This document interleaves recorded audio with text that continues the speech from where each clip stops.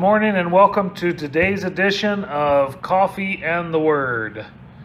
You know, I realized I never tell you who I am, but I've put it at the bottom of the screen. My name's Dale House. I'm the pastor of the Los Fresnos Church of Christ, and I do these every day really as a labor of love. And I pray that in doing these, I'm somehow giving you some hope. And I got some really awesome comments the other day that just warmed my heart. And so thank you for listening. Thank you for watching. But more than that, I hope that you're applying the things that I'm laying out for you. I really believe that the key to finding the life that God intended you to live is living the life God intended you to live. And so today we're going to talk about something that I think is at least transformative in my mind. And I hope I'm able to take it from here and deliver it to there in some way. But I'm going to launch. We've been talking a lot about how then should I live? Like, okay, so because of everything God has done for me, how should I live? It's no longer a so that. I'm not doing it so God will accept me and love me and so that God will forgive my sins. God's already laid that out. How do I respond to all of that?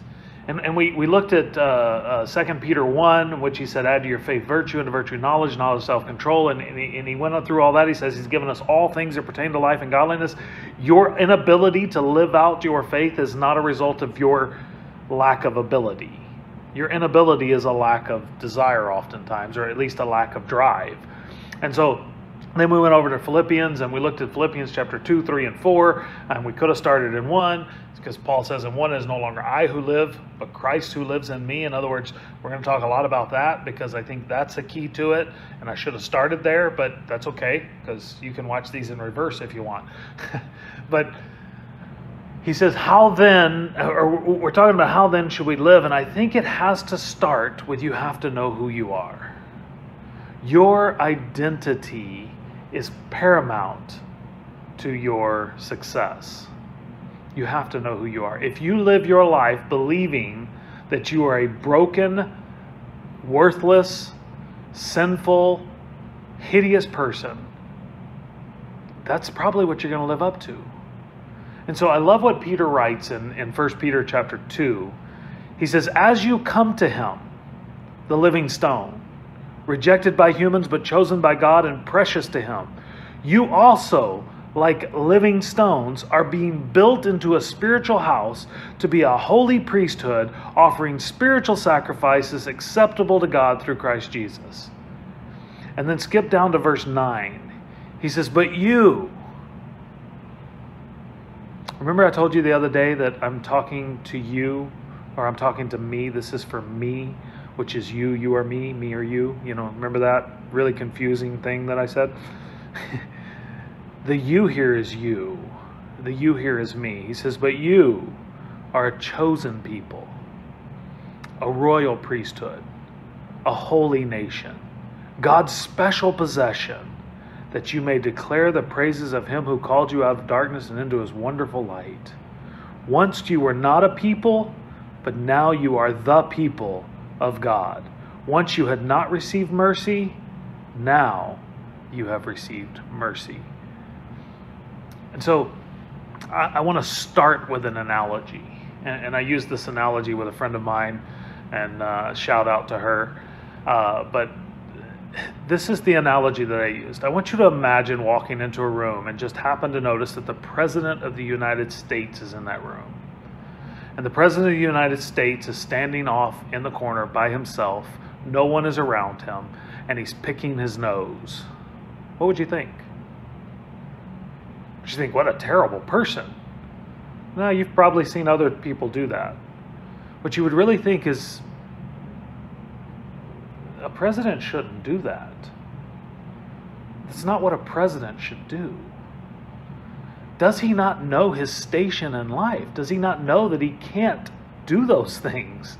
Like, we would look at him and we would be like, that's not what presidents do.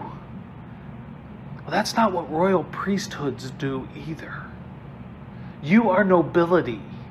You have been called out of darkness and into his marvelous light. You have been brought into the fold of the Most High God. You are a royal priesthood, a holy nation, God's special possession, so that you may declare the praises of him who called you out of darkness and into his wonderful light. You are special. And sometimes we live as though that's not true. And so I want to encourage you, as you think about these things, I want you to encourage you to realize that God has not called you to futility, but to nobility. It's why Paul says, it's no longer I who live, but Christ who lives in me. You see, the reflection that I now present, I represent because I have been rescued. I have been redeemed. I have been cleansed. I have been purified. I once was a pauper. Now I am noble. And I want you to understand that every decision you make, every action that you take, you should consider your station in the kingdom of God before you do it. Some of us have been picking our noses, which is not fitting to our station.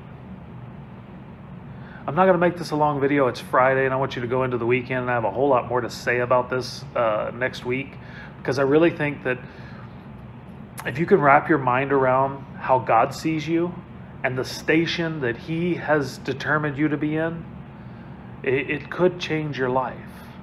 If you wake up every day recognizing who you are, knowing your identity in Christ Jesus, then you can live that out